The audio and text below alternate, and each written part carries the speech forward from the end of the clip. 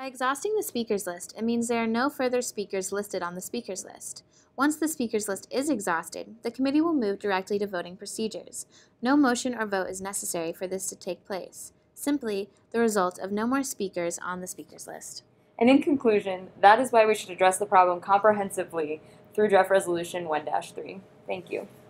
Thank you, Angola. Seeing that there are no further speakers on the speakers list, we will move directly into voting procedures.